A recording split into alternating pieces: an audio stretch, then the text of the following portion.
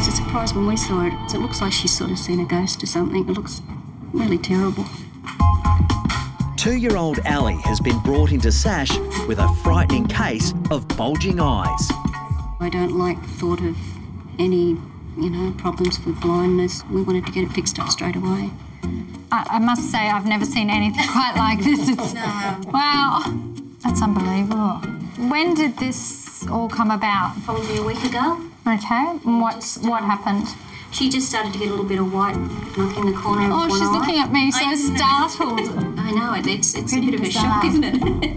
I've seen animals that have inflammation in other parts of their muscles, but I've never seen it affecting the muscles around the eyes.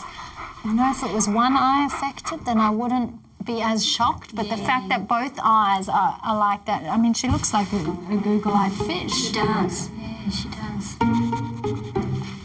She doesn't seem to be in any pain. She seems like she can see.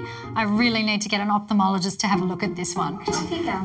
You're all right. Come on, sweetie. Look, I see another doctor. Look at this dog's eyes. Oh, my God, you poor sweetheart. Hello, darling. Do you know what it is? No. I'm going to go try find Kelly and see if she can tell me. I've never seen anything quite like it. What do you think of the eyes? It's a bit scary, Amazing, actually. it is. At SASH, Ali's bulging eyes are the talk of the hospital. It's fantastic.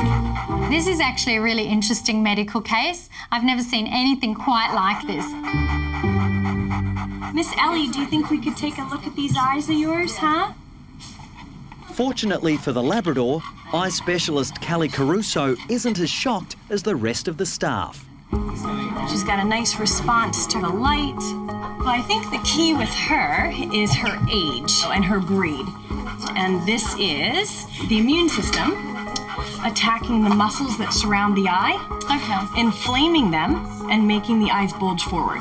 An extraocular polymyositis. What these dogs typically present is non-painful, visual. They look really kind of creepy, but we usually can fix them, and we can put her on some oral steroids and a little lubricant in these eyes, and I bet she's a new dog.